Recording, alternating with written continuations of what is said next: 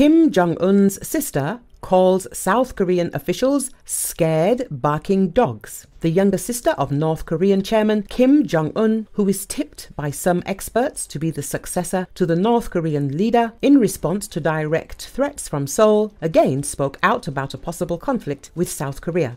According to the Central Telegraph Agency of North Korea, Kim Yo Jong warned Seoul that if the South Korean authorities, counting on US help, decide to attack a neighboring state, they will receive such a response that the Republic of Korea will cease to exist. The sister of the North Korean leader compared the behavior of South Korean officials to the barking of a frightened dog. A scared dog barks well, but recently the leaders of the Korean puppet military gang have gone beyond all limits with their barking. If they, relying on their master, try to take military action against us, they will be immediately destroyed, Kim Yo Jong warned.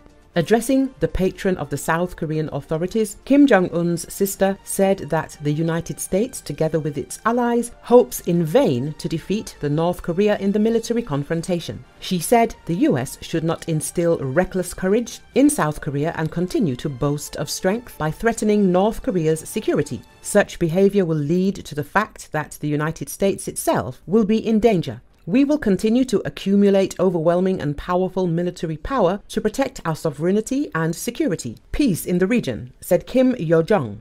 Another round of tension and mutual threats on the Korean peninsula began after the North Korean military conducted tactical exercises simulating a nuclear counterattack using super-large multiple-launch rocket systems. As usual, Kim Jong-un personally monitored the progress of the exercises. It is reported that the 600mm MLRS batteries accurately hit the island target at a distance of 352 kilometers. After this, the South Korean Foreign Ministry stated that the North Korea faces the end of the regime if nuclear weapons are used. The head of the Joint Chiefs of Staff of the Republic of Korea, at a meeting with the military of an elite counter-terrorism unit, said that special forces must be ready to eliminate the leadership of a neighboring state in the event of a direct military conflict. A total of 11 people are missing after continuous heavy rainfall hit many parts of South China's Guangdong province in recent days, the Provincial Emergency Management Department said. According to Xinhua, the search and rescue operations are still underway, the department said, adding that 6 of the missing individuals are from Jiangwan Township, Shaoguan City, while the other 5 are from Dalong Village, Qingyuan City. In the city of Shaoguan in the north of the province, where large areas are flooded and landslides have been reported, rescuers were sent to relocate trapped residents and transport food and other materials.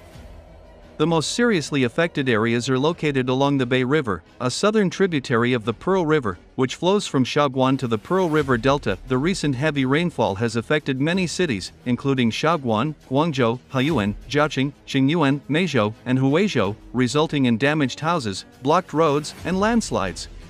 Provincial authorities warned that water levels in the Bei River were expected to hit once-in-a-century levels after another flood earlier this month.